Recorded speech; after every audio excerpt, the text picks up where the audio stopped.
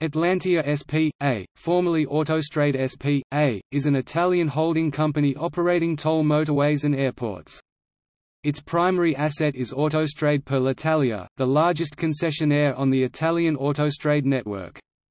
Another subsidiary of Atlantia, Autostrade of Virginia, is a member of the consortium that operates the Dulles Greenway. On 14 August 2018, the highway bridge Ponte Morandi in Genoa managed by this group suffered a catastrophic collapse, causing the death of many. The Italian government, in addition to possible penalties, is considering the possibility of removing the concessions of Italian motorways away from this group. Background: the firm is publicly traded on the Milan Stock Exchange and is a constituent of the FTSE MIB index.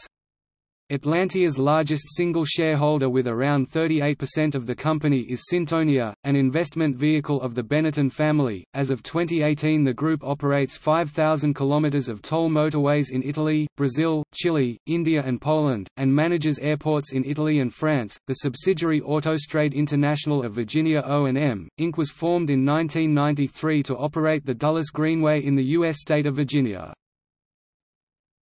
History: the company was founded in 2006 from the former company Autostrade S.p.A. In March 2018, Atlantia S.p.A. bought 15% of GT Link for €1 billion.